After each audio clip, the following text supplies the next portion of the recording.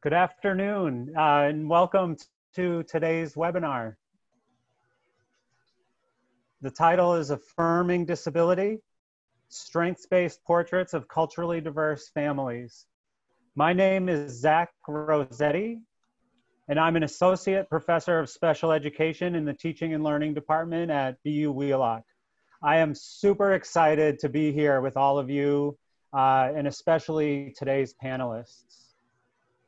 I'd like to first thank Mary Ellen Medallo of Wheelock Events, Jonathan Bastille for IT support, and our ASL interpreters. I'd also like to take a few moments to describe a couple of details related to the webinar. This webinar is part of BU Wheelock's Equity and Social Justice webinar series. Our aim is to provide webinars each week at this time, so please do look for remaining and upcoming webinars. This webinar will be recorded. Once it is edited, we'll send you a link to the recording, and we definitely invite you to share it with others. We're interested in hearing your thoughts and invite you to use the chat box to share them. If you have specific questions, please enter them in the Q&A box as opposed to the chat box, so we are sure to see them. The chats might fill up pretty quickly, and the questions should be in the Q&A box. You can access both the chat and the Q&A boxes by hovering over those icons at the bottom of your screen.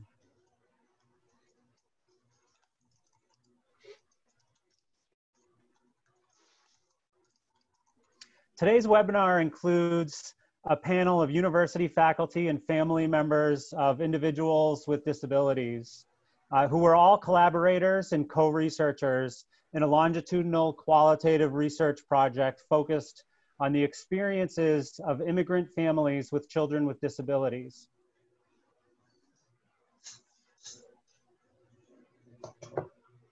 This project resulted in our book, Affirming Disability, Strengths-Based Portraits of Culturally Diverse Families, published by Teachers College Press this past winter. Just so we have a sense and can shape our comments a little bit, we're curious and would like you to fill out the poll on the screen whether you have in fact read our book. And it's okay if you haven't. But we'd like folks to fill out the poll now if you could.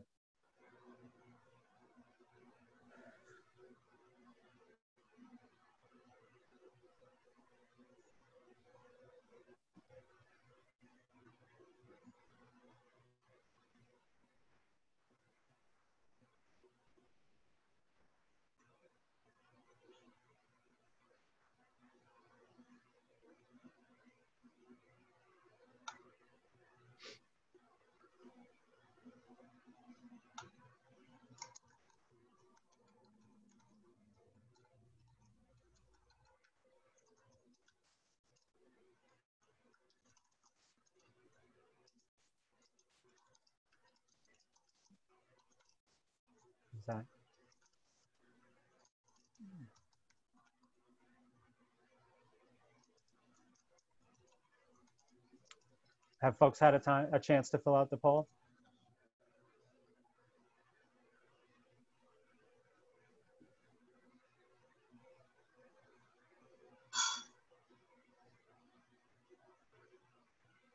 Okay. Okay. Thank you. That's helpful. We do encourage you maybe to check out the book.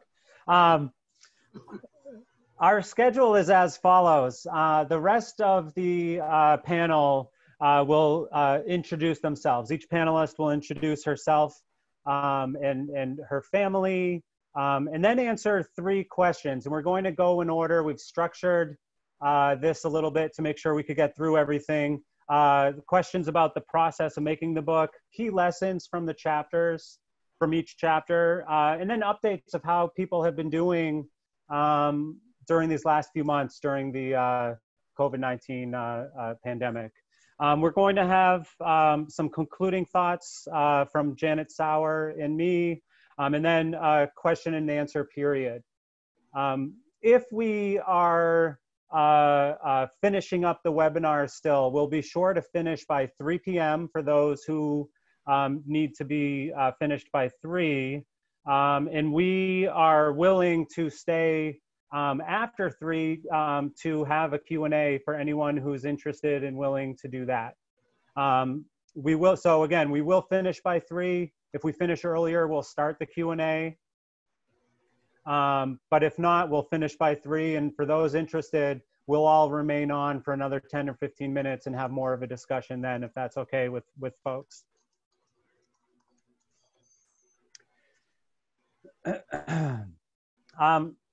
So today's presenters, as I said, include researchers and family members who in this project were all co-researchers and collaborators.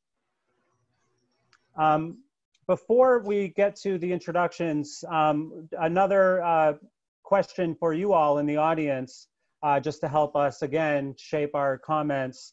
Could you in the chat box please write your role, special education teacher, parent, grandparent, therapist, and where you're from, maybe your district, or if you're out of state, out of Massachusetts, maybe your state. And if folks could just do that quickly in the chat box so that we also can have a sense of who's here and where you're from.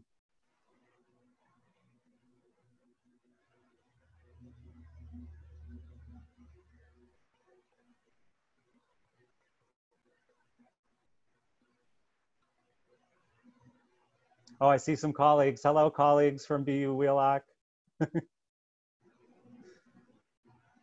Oh, BPS, Pittsburgh, thank you. Northeastern, Brandeis, Brockton Arc, Wheelock. Oh, Minnesota.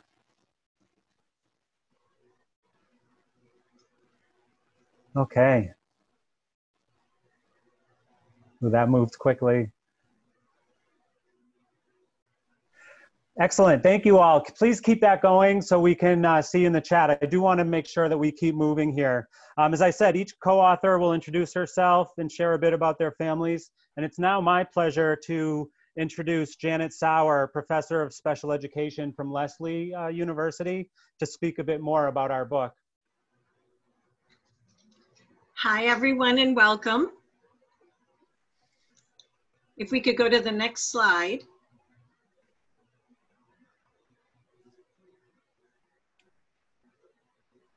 Zach, if you can, thank you. So I'm also a person who wears multiple hats, like many of you already indicated in the chat. I identify as a white woman, primarily monolingual, although I have learned some other languages and lived in different parts of the country and different parts of the world. I consider myself a monolingual speaker. I'm a professor of special education along with Zach, and I also am a family member. I'm one of 11 kids myself, but I have 2 sons, one of whom was born with Down syndrome in Iowa. Why we wrote this book with the families was because we noticed a need. There were very few authentic autoethnographic stories written by or with people with disabilities and or their family members that we could use to teach. And so we identified this need, and then we adopted an act of cultural brokering or cultural brokerage, the act of bridging, linking, or mediating between people of different backgrounds, and practiced this in a way that we would refer to as cultural humility. Which means we admit that we make mistakes. We will probably make some mistakes here today, and we forgive ourselves and accept that and learn from our mistakes and move on. So It's with great pleasure and honor that I'm here today with you and share with you how we've tried to collaborate with some of our partners here who themselves identify as people of color. Some are immigrants themselves or their families immigrated. Some are refugees that we worked with over the years to write the book. And the co-construction model, which is described in greater detail in the book, is a portraiture approach in which we try to use descriptive, authentic life descriptions in order to provide context to the families. There were certain limitations, certainly within the book. We want to make sure that you understand as an audience, not everyone could participate today. We had a couple of people in the book who themselves did not feel that they could be here because they need to use pseudonyms for protection of their identity. Some because of status, others because they removed themselves from the project because they were concerned about their advocacy for their child's inclusive service. And the last thing I want to mention is just acknowledging the emotional work of the families that we've worked with over the years. So I want to thank them. We can move to the next slide. So the book has 8 chapters, and I'm just going to give you a brief outline of what it looks like. So the first chapter is all about the research, forging connections, why family engagement matters, how we know that when families are engaged, outcomes for students are improved. So one thing we write about in there is the importance of understanding that we don't want to pass judgments on families. Our work is really about understanding, developing a shared understanding so that we can all work for the benefit of the children. The guests today include Susan Oh. Chapter 2, she'll be talking about her family portrait. Chapter 3, Oanh and her family will be discussing their chapter.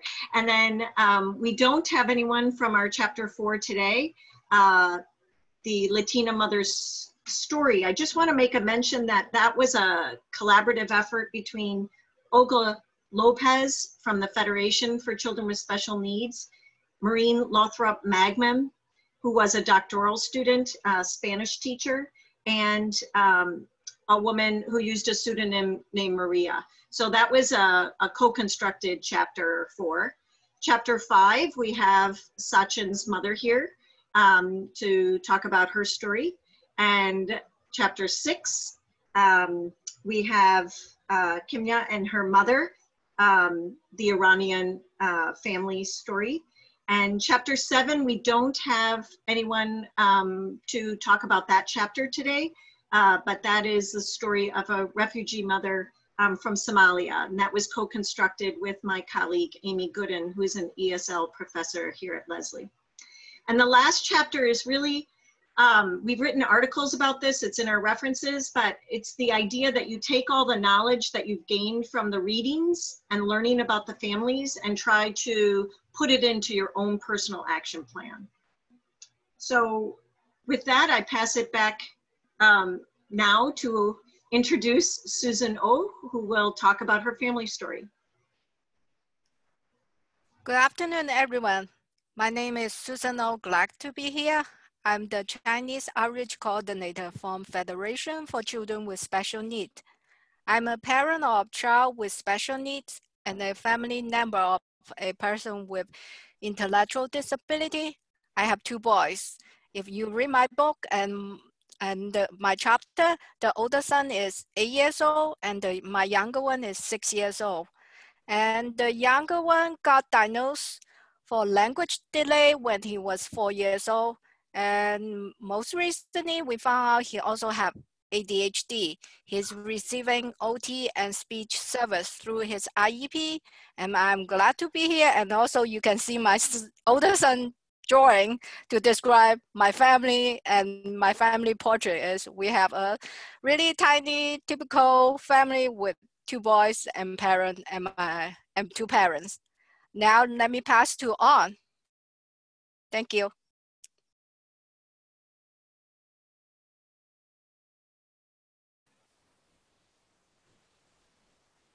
Hello, everybody. It's great to virtually meet you all here. Thank you so much for your time being here with us today. So my name is Oanh. I'm a Vietnamese immigrant and a single mom. I'm Tiny's mom. Tiny is 17 years old now. Her real name is Thu Tâm Song Nguyễn, and it has a very deep meaning in Vietnamese. So it means that she is a beautiful girl, both inside and out.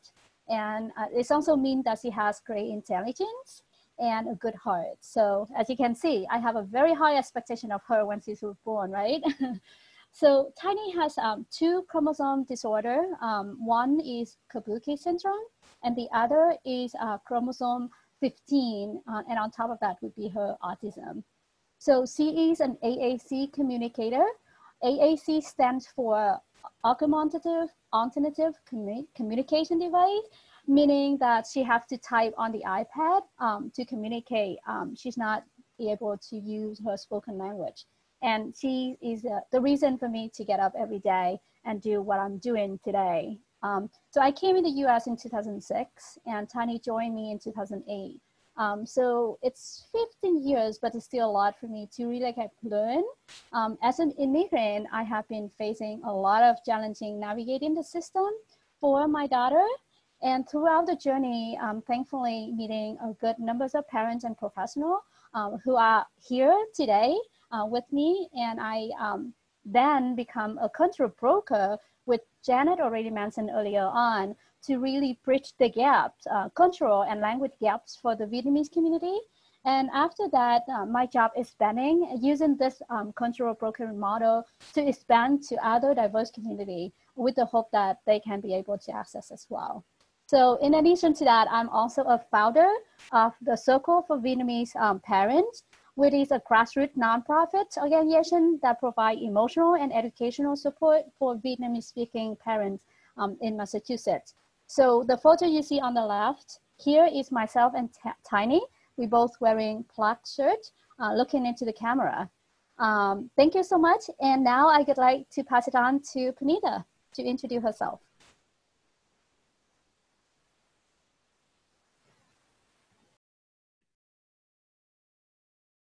Thank you, Oanh. Can you hear me? Hello, can you Yes. hear me? Oh, thank you. Yeah.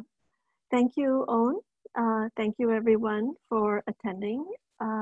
Welcome and good afternoon. My name is Punita Arora.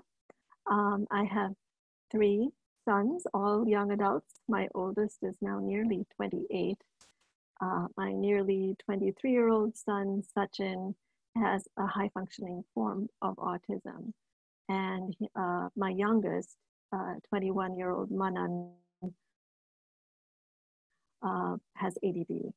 We are a multi-generational family. My parents, who live with us, immigrated from India, as did my husband, whom I met at the University of Minnesota. I and my 3 sons were born in the United States. So my parents were immigrants. They had my sisters and me. I grew up, attended college, and met my husband, who was a foreign student at the time. So I was from the Midwest and moved to the Boston area with my family in 2011. I wear many hats, like other mothers have already mentioned. And I have a varied background with graduate degree in history and experience as a business consultant in the area of cultural competence. I've also taught history at the university level, an adjunct instructor when we were in Indiana, and an entrepreneur as well. So I bring all of this experience to the way I view the intersectionality of diversity and disability. I look forward to sharing more with you And again, thank you for attending today. With that, I will give that to the next speaker, Kimiya. Thank you. Kimiya wants me to go first. So my name is Sohrab, Shirin Banu Sohrab, and I have 3 children. I have a son, and I have my second child, Samin Banu, and then Kimiya, that 5 years younger than Samin Banu. My educational background is in psychology. I have a BA degree in psychology from Cal State LA. I don't know how we would like to start now. It's your turn. Yes. I'm Kimiya Sohrab Maghzi. I'm Shirin's 3rd child. And I'm also the sister of Samin Banu Sohrab, which our chapter is about. I'm an Iranian American professor at the University of Redlands. I just finished my 2nd year as an assistant professor, and I work with future educators, and I try to instill the idea that race and ability is a social construction, and I hope that my students leave and go into the classroom problematizing the social construction of disability. We would like to share with you a poem that we've written. Our chapter, we really hope that our story disrupts misconceptions about living with the individual with disability. And with that, we would like to read you our poem that emerged from our interviews together. Our Samin Banu, music and laughter are your delight.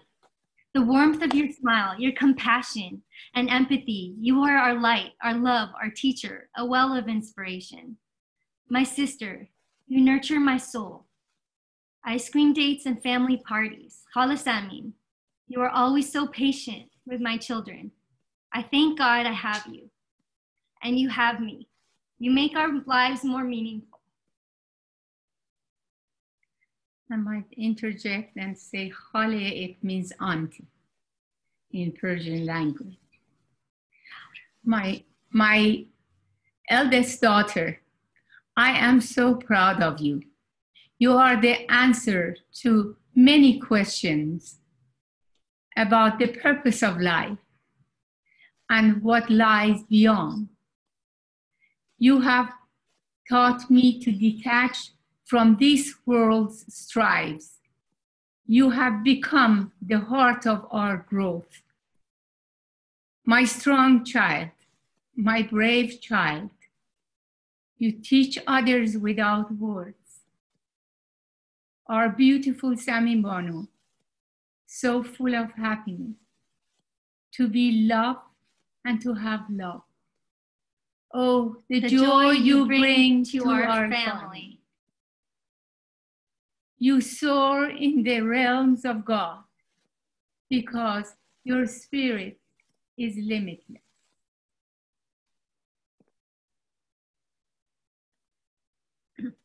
With that, I would like to pass back the microphone to Zach.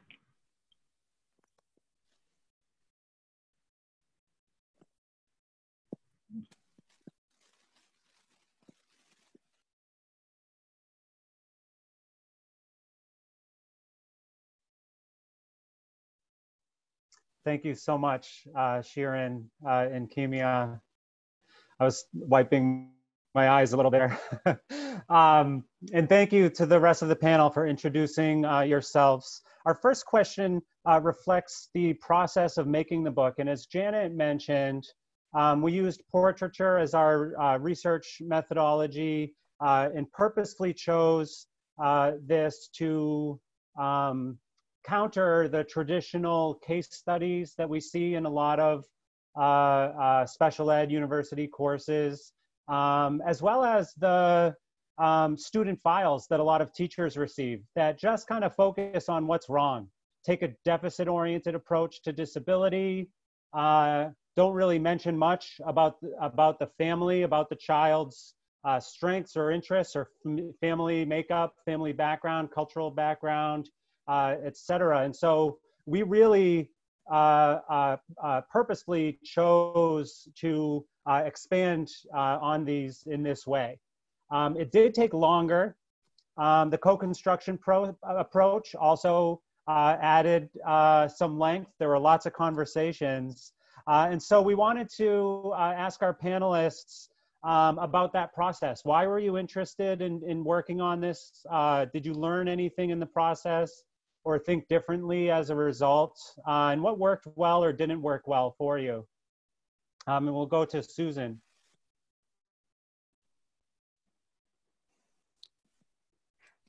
So thank you, Zach. Actually, in the beginning, I really hesitated to say yes to the box because it's something is not for my culture. We tend to be like reserved and to ourselves. But in the end, I changed my mind because I hope this will be a journal for myself to capture what I did for advocating the service for both of my boys. Second, I hope it will be an example for my parents to understand the issues of navigating special education system and also the challenge they are going to face when they advocate for their rights of language access and also their kids' right of language support.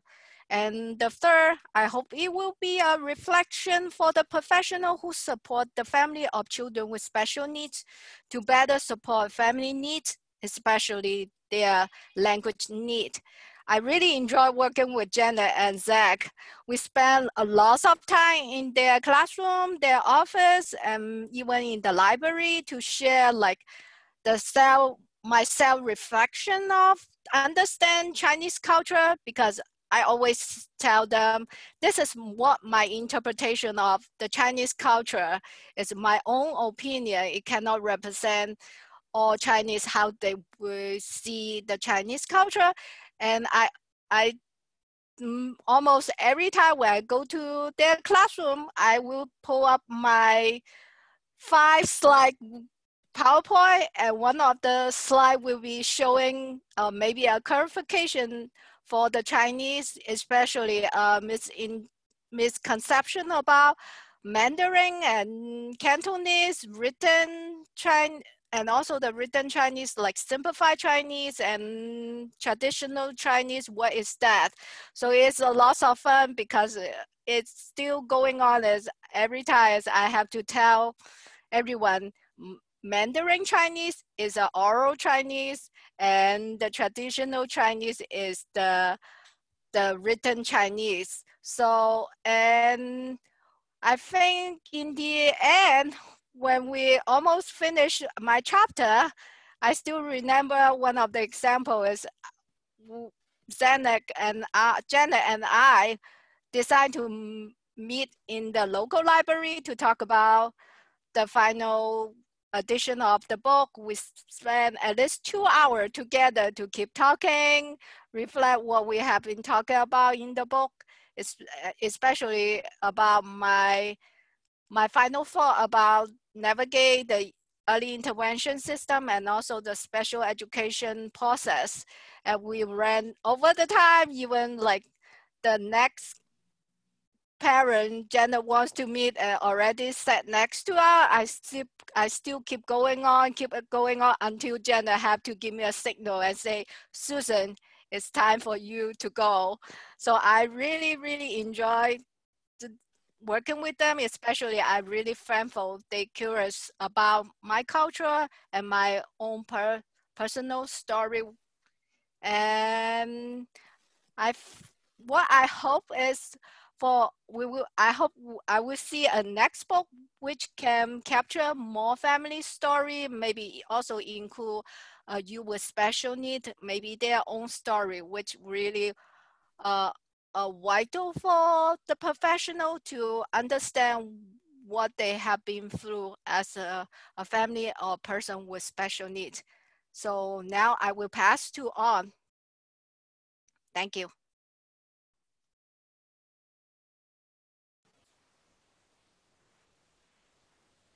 Thank you so much, Susan. So just like Susan, I have been guest speakers in both Zach's and Janet classes multiple times.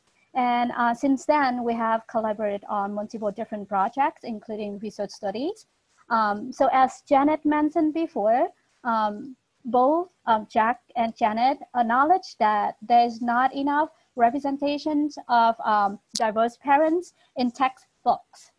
So over the years, whenever we come and share our personal story in their classes, students are expected to write reflections or portrait to express their feeling or their reflections after listening to our firsthand experience. So over time, this has a lot. So Zach and Janet decided to pursue a book which may broaden a number of educators who can read and learn from our experiences.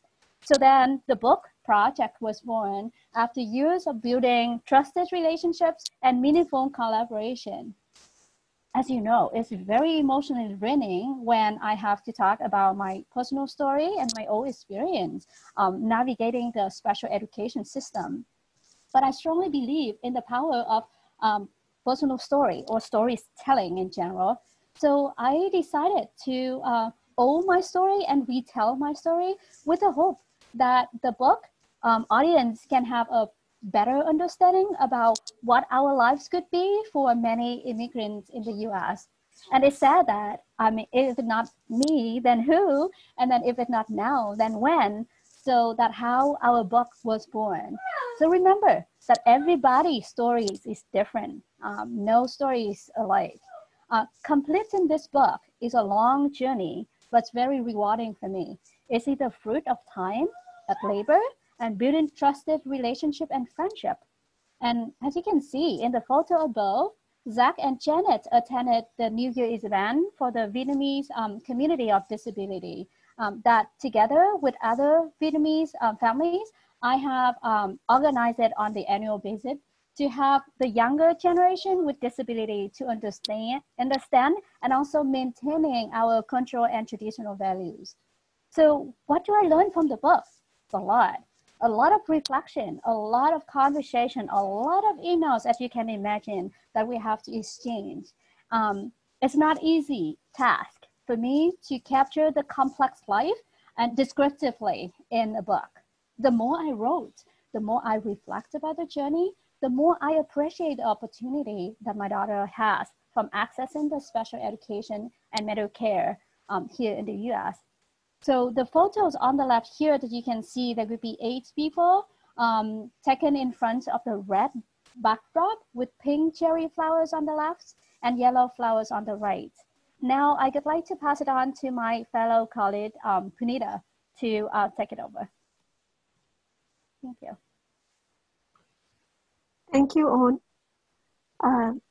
The process of writing the book was complicated for me. A year ago, at this time, we were in the throes of my mother's recent diagnosis of a second breast cancer. And it was just a very difficult time for my family. I was lucky in the sense that Janet is a family friend. My children and her children are friends, attended high school together. And so that relationship really helped me to focus and to do what I needed to do for getting the writing done. Having said that, it was challenging to to write with that from the perspective of portraiture, because as a history student, my go-to form of writing is academic writing. And to bring my son to life on paper for a mother, for me at that time, it meant going through grief, and just the grief of disability and all of those memories of what it meant for his education and so on. So, and all of this then in turn really was a profound experience of the limits of language itself. To write about my own child, whom I know, from the beginning of his life, to write about his disability honestly, and what it's meant for our whole family, positively and otherwise, was just a profound experience. So the takeaways, which I will share with you a little later in our presentation, really came from that experience of writing, and which I would have to say, you know, of course, thanks to Janet, because she facilitated, you know, conversations, and that just kind of helped me to be precise and really focus at a difficult time. So with that, I'll turn it over to Shireen and Kimiya. Thank you.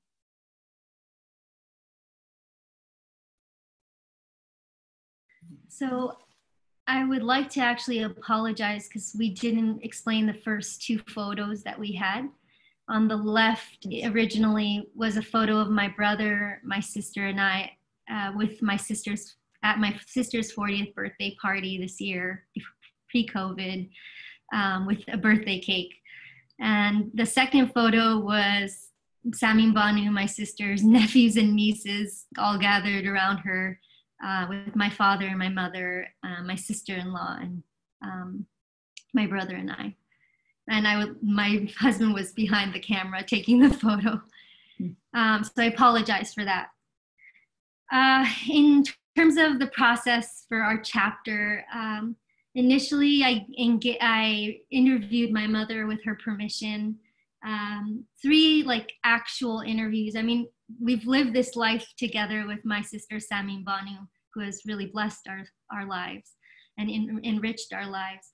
But I never had the opportunity to really write about this. And I asked my mom, would you want to write? And she's like, yeah, you go ahead. One day I'll write a whole book.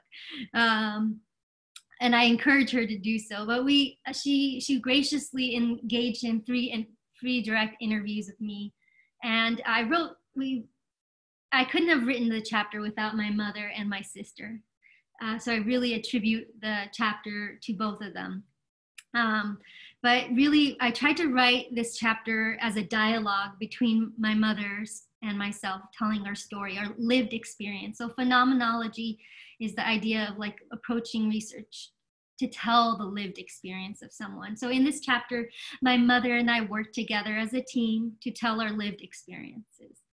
This was really actually a quite emotional task and conversation to undertake and write about, which I hope can give any of you who have the opportunity to read this book a glimpse into our lives and our lived experience. And we don't claim that our lived experience represents the experiences of all families and individuals with disabilities, but it's just one approach or one lived experience. And we're so honored to have the platform to tell our story. Mom, would you like to add? I must say that I'm honored that to be sitting here next to my daughter and share some of the feelings with you about Samin Banu. I don't know what should I say, but I, as a mother that had been involved with the life of my daughter, such as Samin, for 40 years, never things become ordinary, or every single time I go and visit her, which is quite often, except now these 4 months really with COVID-19, it's a different story. Coming in from there, I pour and I cry in the car till I get home. It makes me emotional.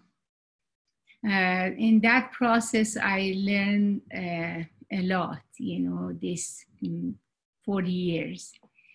Not I say that things are getting easy, but I accepted that.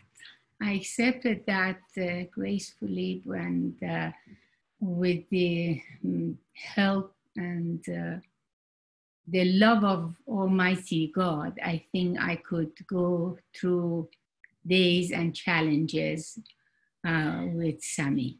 So in our chapter, we actually talk about how our culture and the hegemony of normalcy influences our ideas and perceptions of disability and how your culture influences that. So a lot of times when we are talking, we also are trying to resist the hegemony of normalcy and what it means to be a family and have Sami and Banu in our lives.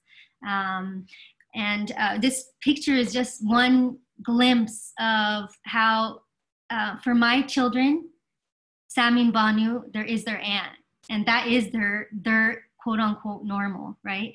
And they know she loves music, so we sing to her, and she smiles. And so I really hope that you all get a chance to read and get a glimpse of this tension that families face, pushing back against the hegemony of normalcy. It's the culture, if I can bring that into the picture of having a Persian culture background that I grew up with. It's kind of trying to always suppress the feelings, but I better we'll stop. move on. We hope you read the yes. books. Yes. And with that, Zach.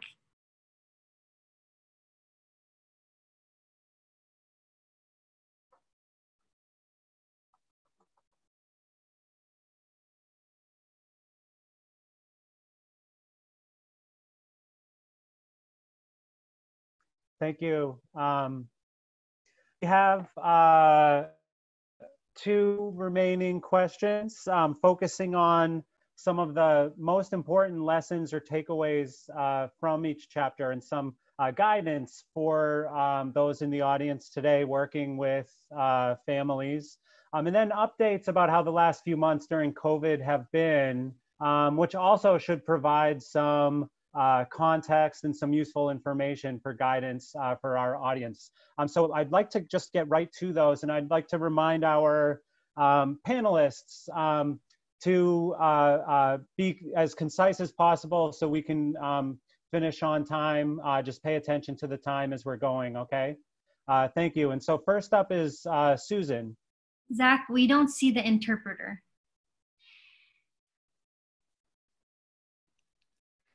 So thank you, Zach. Zach, can you, yeah, that's my slide. Hi, everyone. I think for my chapter is simple and straight. It's like I'm not a strong believer of advocate for children, for especially the ELL student with disability, their language support, because I do think all students can be bilingual, and also we all know from all the research, the benefit of bilingualism is they can increase their cognitive benefit, academic benefit, and also social emotional benefit.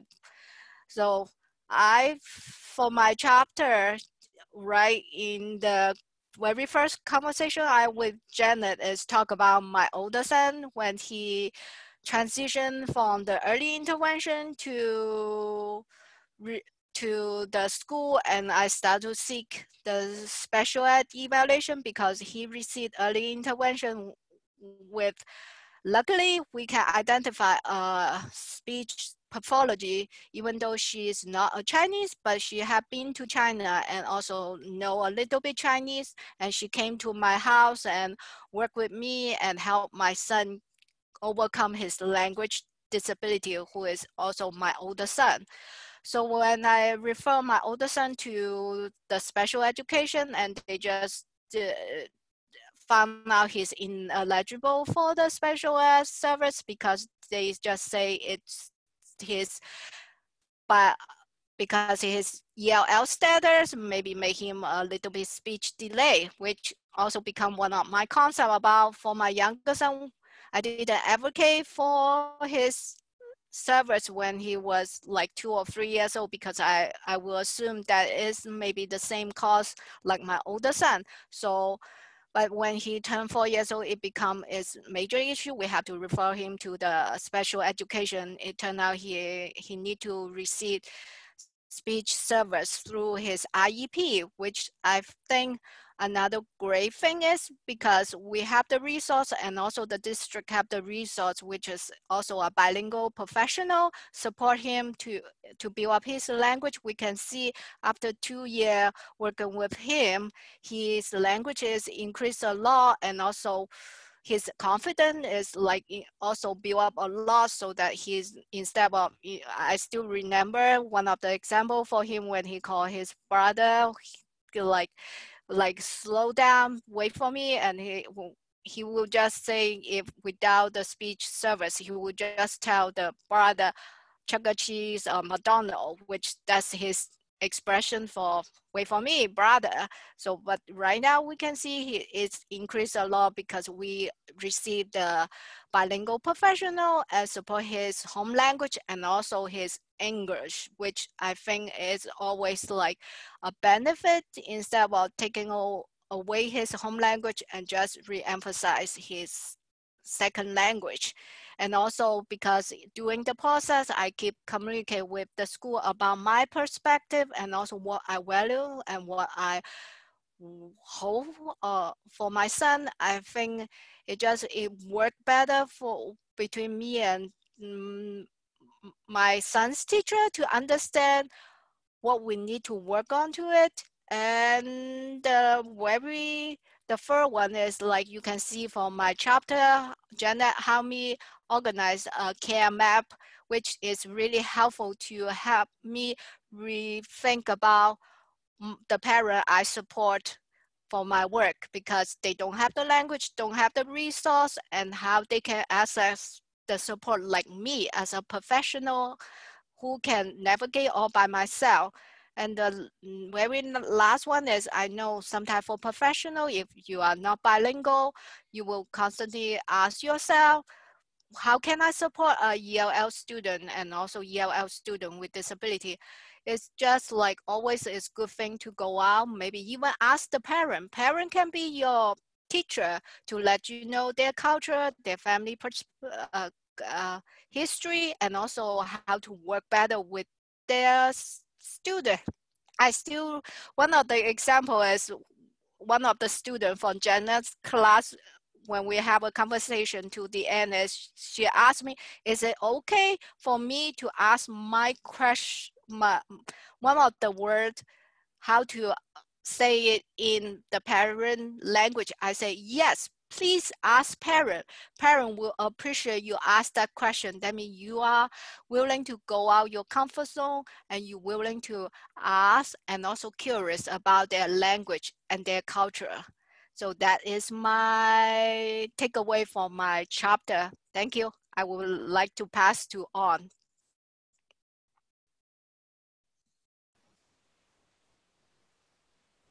Thank you so much, Susan.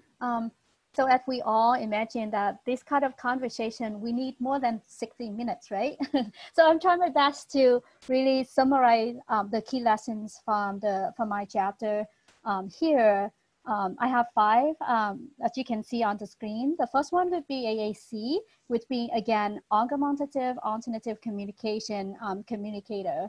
So I could suggest that when we see all those who communicate with AAC, please don't judge them, because being nonverbal doesn't mean that they have nothing to say, nor not understanding what we are saying. So do spend time to build the relationship and really kind of uncover the potential from these students.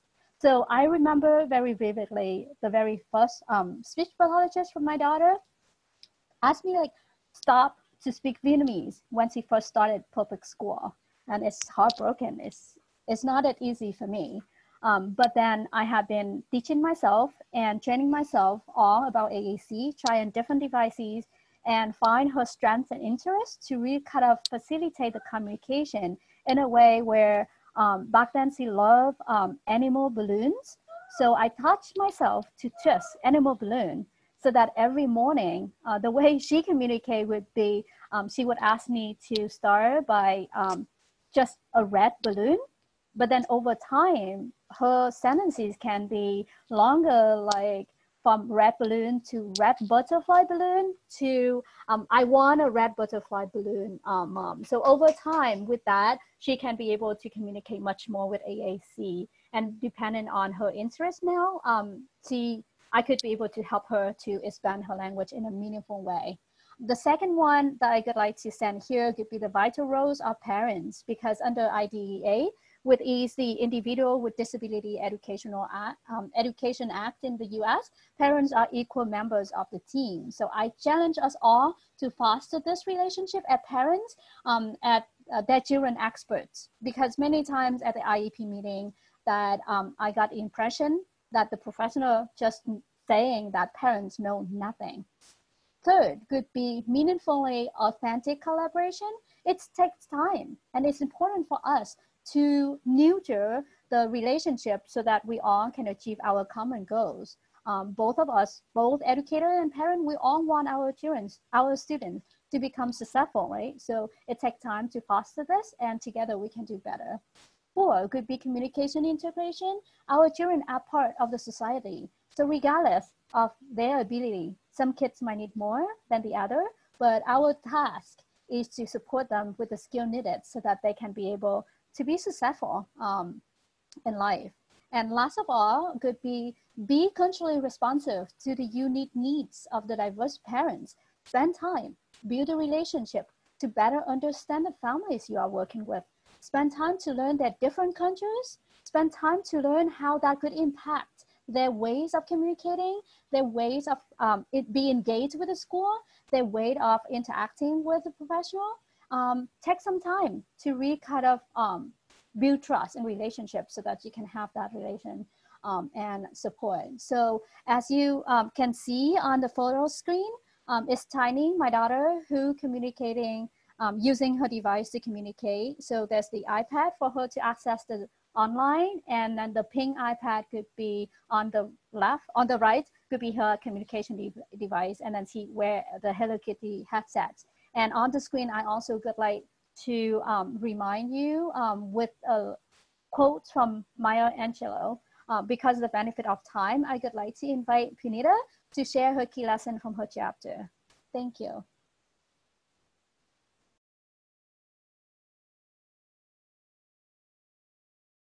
Oh. Hello. I am. We can hear you. Oh, good. Okay. Yeah, thank you, Oanh.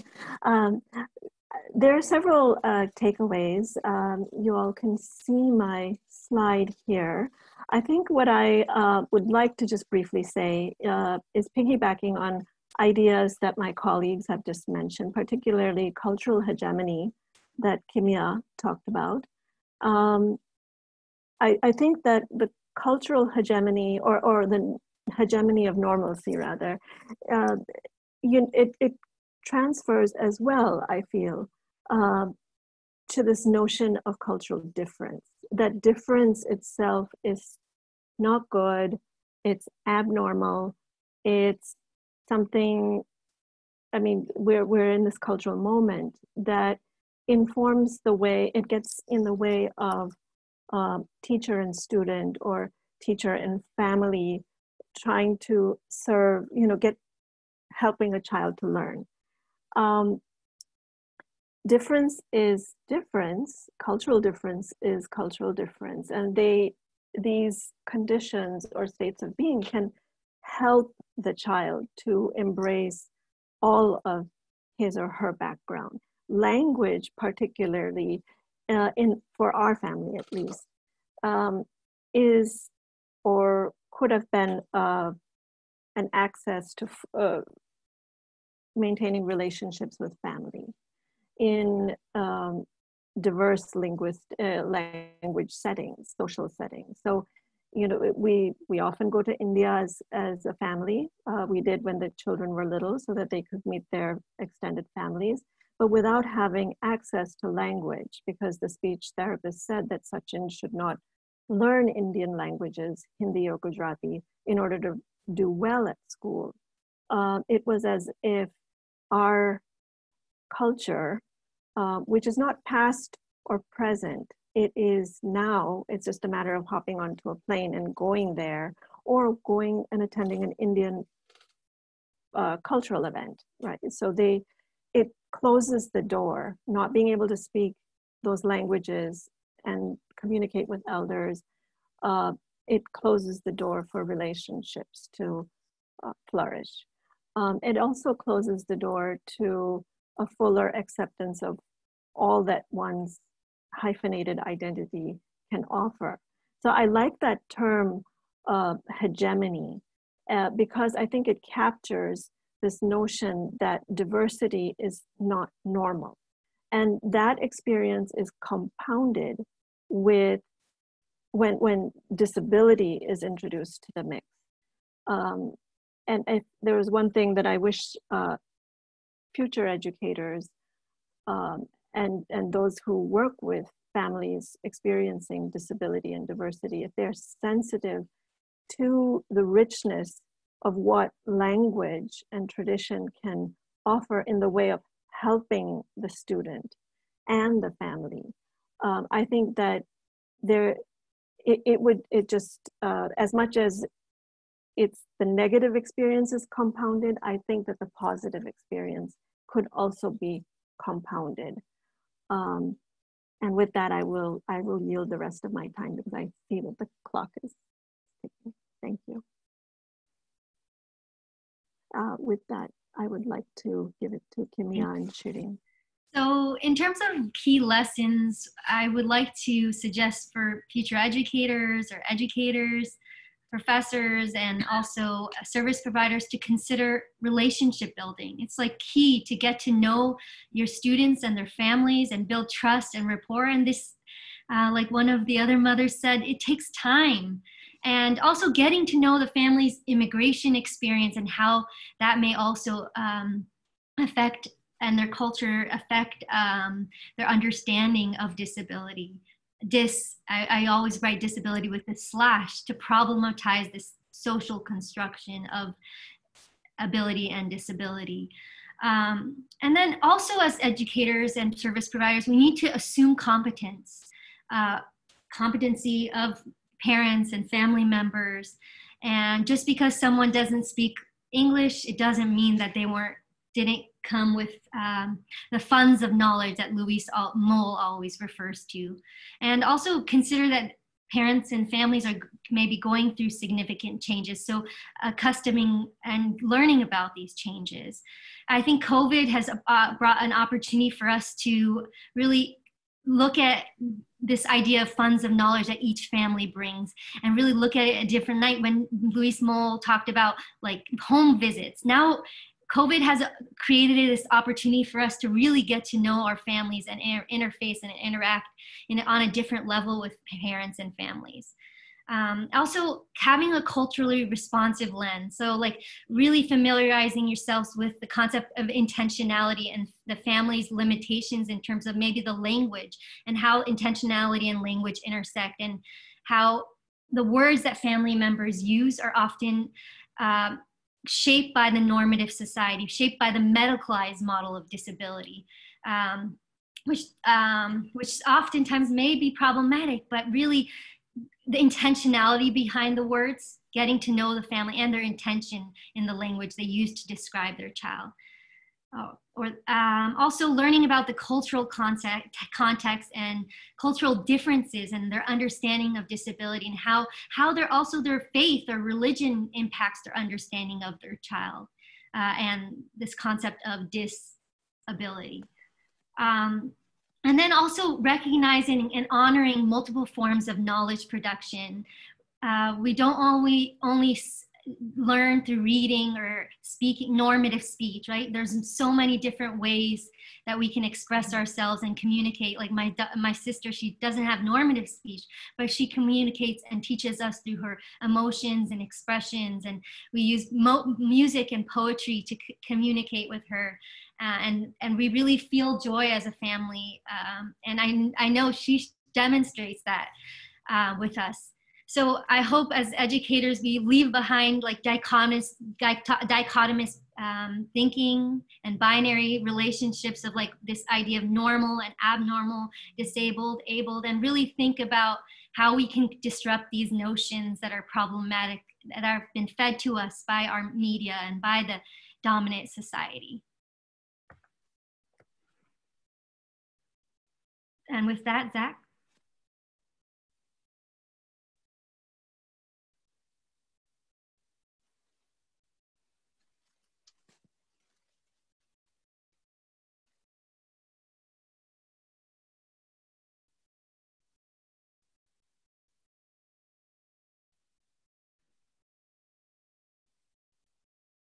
As we're waiting, I could also say that there's also in cultures, there's like, for example, the Iranian culture, deference to professionals, medicalized professionals, is really like part of their culture. So getting to know the culture of individuals. And so not just when you look at the IEP process and making your goals, making realistic goals, and bringing in the family and the individual into this process, if possible. Zach? So I think I can take over and talk about maybe briefly about the COVID, the impact to my family, because I think for COVID, just like all the family, we got impacted and we are stuck in our house for how many months? It's about 5 months now. So the good thing or the highlight for my family is like we can spend time together, especially with my kids, which is a luxury for working family.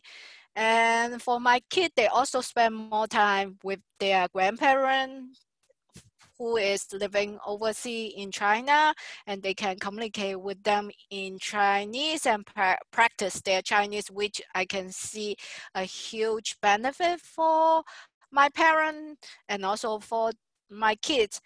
And also as mom, I feel sometimes guilty. I have not spent time with my boys, and right with that, I can also sit down with them and maybe even like just teach them something like they have never learned before, like because I'm interested to learn new language, and currently I'm studying Korean, so I also teach them some Korean so they can be multilingual.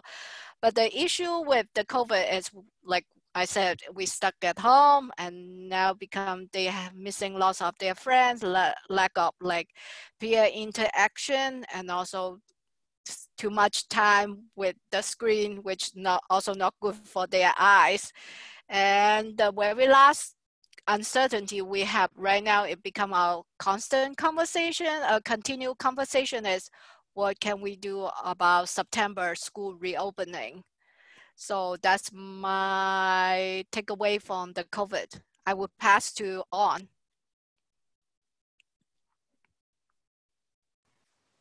Yeah, thank you so much for those who stay in a little bit longer. We know as Oanh that we try to time ourselves, but technology-wise and things, our conversation on would take us longer. So definitely COVID take a toll on all of us. And if we look at the positive side, for me, I could be able to spend more time with my daughter and really value self-care much more in a way where whatever natural resources that I can have, for me, that could be more in terms of taking care of flowers and take photos of flowers.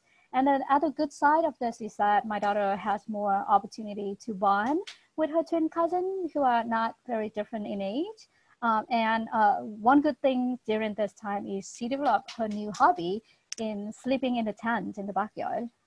So a lot of challenging coming with the COVID as well, because COVID had brought me a lot of guilt for not being able to provide her with sufficient support socially, emotionally, and educationally. And definitely, just like many others, juggling with work and education and family life is always not that easy. And at one point, I just have to give up and really let screen time to dominate her life at this time, which not an ideal way, but it's not that easy. So I just would like to share. How about you, Punita? Can you share a little bit about how COVID had been impacting your family? Sure. Thank you, Oanh. COVID has been a difficult time, but for us, it's generally held more positives than negatives. My son, Sachin, attends Middlesex Community College in Bedford, Massachusetts. And of course, in mid-March, all the classes, well, we had the shutdown and then classes started again remotely, I believe at the start of April. His younger brother also moved back home from Amherst, where he was going to UMass, University of Massachusetts. So both kids were doing college work remotely. For Sachin, the good outcome was that his grades really improved. He was more focused. He participated vigorously in online discussions, had better access to professors. There was less of the noise of daily life. Sachin is a lifeguard also at a community health center, a fitness center. So, when he leaves normally, what we used to do was leave home I would take him to campus and he would have his gym bag, he would have his lunch, he'd have his backpack, all of his stuff for the entire day for about 13 hours, everything that he would need. He'd organize a ride for himself because here in Massachusetts, he has access to, because of his disability, subsidized public transportation, effectively like a taxi. He was very proud to pay for that fee through his earnings, and he would organize everything on his own. But just the noise factor of doing all of that, doing the homework, showing up to class and work and all of this, that just kind of disappeared, and he was able to focus from home. It's really interesting that the energy that he was spending doing all of those other things of daily living that we want our kids to do, to master, to be functional in a normal society, that was also providing a lot of distraction. The competition was people who would drive to school and then drive to work. I've been reticent about letting him learn to drive, or at least getting a license. He should learn to drive, but getting a driver's license for me is I'm not willing to let go for all kinds of other reasons. And that's just disappeared. So what does he do with that other energy? Well, he's planning. Now it was his idea to transfer to the University of Massachusetts at Lowell this summer. He's taken it upon himself to take summer classes. He's done very well. I'm surprised that my son got a 98% in the summer history class, world history, 1500 to the present. I can't imagine my son doing that well, but he did it, and he's taking chemistry now and doing well. So it's, I don't know if this is COVID, maybe it's maturity, but it's come together this summer for him. And with that, I'll give it to Kimiya and Shirin. Thank you. Yes, I must say that COVID really affected my family in a sense that we cannot really see Sami, and they won't allow anybody to go and visit these few clients that they are in the facilities. Also, she's deprived of going to the program, that day program that every day she was going. And over there, at least she could hear the music, and they would play with her. none of these. We were bringing her every Saturday home. Sunday we would bring her home, and now we are deprived of that, and she's deprived of that. So it makes it really a challenge and difficult for us. We go there, and they are most kind that recently they noticed, because every week we had her. They open the screen, we have to put the mask, and they put the mask on her, and then we just talk to her, take a picture, and from outside, and, from a from distance. outside, yeah, completely from outside, and then take a picture and then come home. So it's been quite challenging this time. Thank you so much. Oh.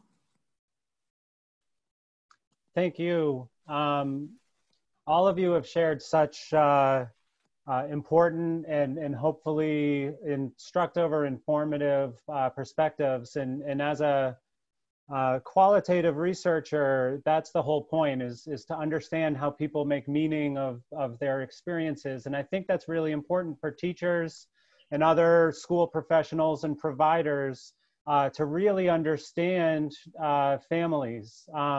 We've known families should be involved and teachers should be more culturally responsive for decades. And it still isn't happening. And I think, you know, again, as a qualitative researcher, I look for patterns and themes. And I think one of the messages that we wanted to end on that kind of ties together some of these concluding thoughts is the importance as providers, teachers, other educators, to be proactive. What we're learning from our panelists and others that we know and we're speaking with and working with in the project are that in a lot of ways we're not actualizing, we're not realizing that true collaboration, the ideal of a family-school partnership. And think about, you know, generally speaking, the immigrant experience in learning about the special ed system in the US in a language that was not your first is incredibly difficult work. And families are busy with that, raising their children. It should be up to us as teachers and providers to be proactive, to reach out. And I want to end on this point. And it came up in Punita's chapter. We know we shouldn't generalize or stereotype. That's obvious. If it's happening, it needs to stop.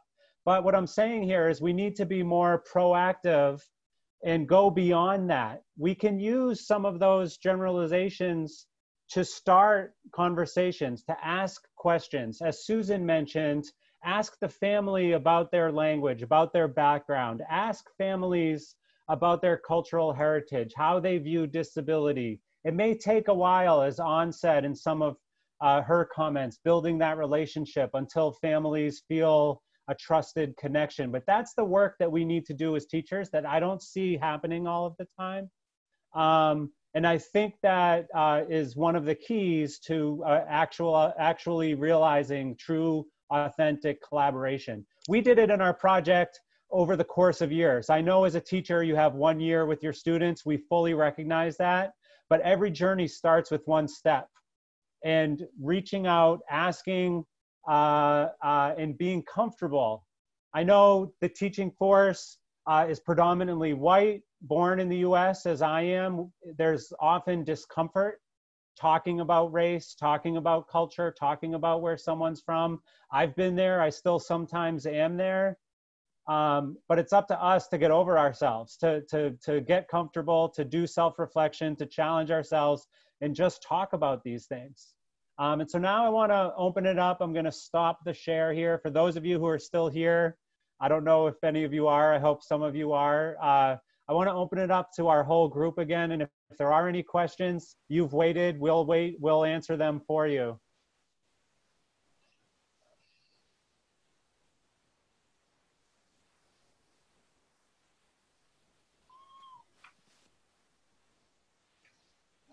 If anyone wants to ask a question, in the chat box is fine at this point, or the Q&A box. And if any of our panelists want to add a thought in the absence of questions, we're here and still recording. So if anyone wants to add a concluding thought as well, please feel free. I'd like to say that I realized that, I think it was something I heard on NPR or something, that children with autism do have or can have a proclivity to learning language, math, music. There's something about how some forms of autism help a student to learn these different skills in a certain time frame. Obviously, the brain is growing, and these things are limited by time frames. But I heard that at the right time, and I started my kids in tabla lessons. Tabla is a percussion instrument, North Indian percussion instrument, played with both the hands. It's entirely an oral tradition. So this helped Sachin in many ways. I got all my kids to, they're a set of drums, so effectively 6 drums. It was very loud in my house. Sundays we would go for tabla lessons. I found teachers in Indianapolis, and then of course here in Boston, it's we have more in the way of educational opportunities. But the point is that this is how we were able to retain a connection for our 3 boys, where language skills were cut off when they were small children. We kind of picked it up again with music. There is a question on, can you see the question, or should I read it? If you can read, The question is to Ms. Oanh Bui. When your daughter first arrived to the US, how challenging was it for you to navigate the system to get services available for your daughter? Could you highlight 1 or 2 key issues that you faced in advocating for the rights of your child to receive special ed services? Thank you so much for the questions, and definitely it is very challenging navigating the whole system, because it's a whole novel, it's very novel for me. I have no idea about how the special education work, and it's even more challenging when the administration or the school doesn't tell you what your rights are, that you can also access interpreters, and materials should be translated as well. So my very first one would be at the beginning. I remember the very first IEP meeting after its ending. They just asked me right away to sign off on the IEP without understanding. Like, the whole message would be like, all right, if you don't sign the IEP, you're not going to receive, your daughter is not going to receive any services at all. So I think that a challenge for me, not being aware or not knowing my rights at the beginning is a big barrier for many diverse parents. So the other one would be in terms of really navigating it and really have all the understanding of how the special education works, because the process is very complicated. And if you are not trained on that, you'll not be able to do any services at all. And not realizing or not knowing what is out there even could be hard for myself as well at the beginning. So at first, I don't think that my daughter got on the services appropriately for her, that I have to go through multiple different trainings, get the support from other parents. Then I realized that, oh, I have so many different rights, and she deserves so much more, that over time that I know and navigate and could be successfully having, but a lot of that could be my time and my work and really kind of do it myself. Nobody would share with you on that. Hope that answered your questions. I know it's like really complicated one that I can like talk more than that, but because of the time, hopefully in the book, if you read my chapter, you can have a little bit more of how the system had been in place that can be preventing from good numbers of diverse families from accessing the appropriate services. Thank you. I would like to respond to Stephanie Cox Sauer's question. She says, in what ways has your families learned from each other? What advice can you give to bring families together in order to support one another? In what ways can professionals help to negotiate family conversations. And I think this is really where, as an educator or as a service provider, you really need to get to know the families and the cultures and the baggage kind of that comes maybe with their understanding of this/ability. And like, for example, in the Persian culture, there's a lot of stigma and shame that initially revolves around the understanding of disability. But parents end up pushing back against this. And so there's maybe resistance, or at first this idea that you don't want to connect with other parents. And so really getting to know the culture, the faith, the lens through which families look at or understand initially their child. And then I also understand their narratives of pushing back. But I think the biggest takeaway is, like, as a family, please consider including in your daily lives and activities children from all different ability levels. I consciously, in my life with my 2 children, make a point to have my child surrounded by my sister, so that becomes the norm. And also to invite children with all different ability levels to have play dates, to have them included in birthday parties. A lot of, I look at the narratives of mothers with children with disabilities, and really that sense of desire to be included and to have a community. I think we can't have ever advancing civilization if we don't work together and we don't love one another and include each other in our activities and daily interactions.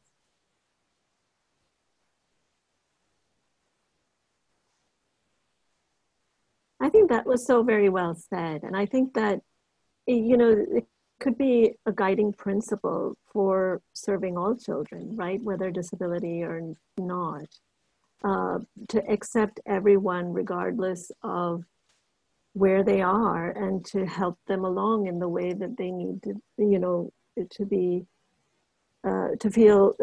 helped to feel most part of the whole. And it's not about speaking for someone. It's about, I think, asking for help to be more effective toward that end. I mean, it's kind of, it's a principle more than it is actually step by step, you know, and I think that Kimiya articulated that principle so beautifully of openness and acceptance. And as service providers or educators, we don't have to know everything. And this is like problematizing the idea of the expert. No, the expert is the family, is the mother, is the father, those or the family members that work and love that child on a daily basis. So bring them into the conversation. It should be a conversation that uplifts all families, regardless of the color of your skin or the language you speak. So. Yes. Yeah, I just want to add into that is that this is a journey. You cannot do once and done with it. It's a lifelong journey that is going to be continuing working on that. One of the questions here could be how families learn from each other. That's the work that I'm doing in the nonprofit that I founded. Being myself, not knowing the system, and I learn from other parents who are willing to share their prior experience. And from there, because of my country fellows, fathers and parents do not know the language. So that's why I'm started this with the hope that those who have walked through the experience could be able to share and learn, especially as you can know, if you can imagine across the lifespan of our children, things change a lot in terms of services.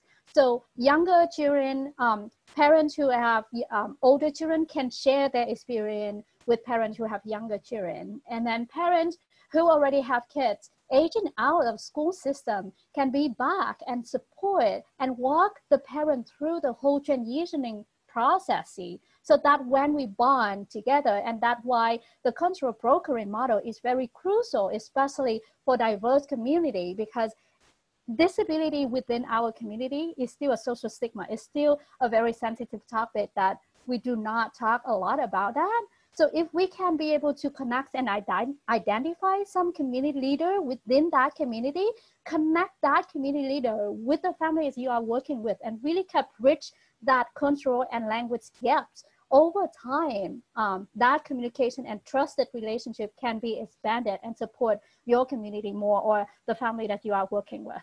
So that one of the model that we have been doing and we have been supporting, with the hope that educators and whoever working with diverse community can also look into this model and expand that model as well.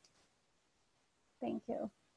So I can address one of the question is like, one of the attendees asked, I'm working on a project focused on developing racial identity in early childhood with children identified with a disability.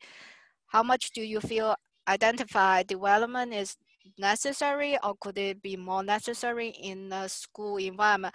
I think actually, because for my chapter is more talk about the early childhood.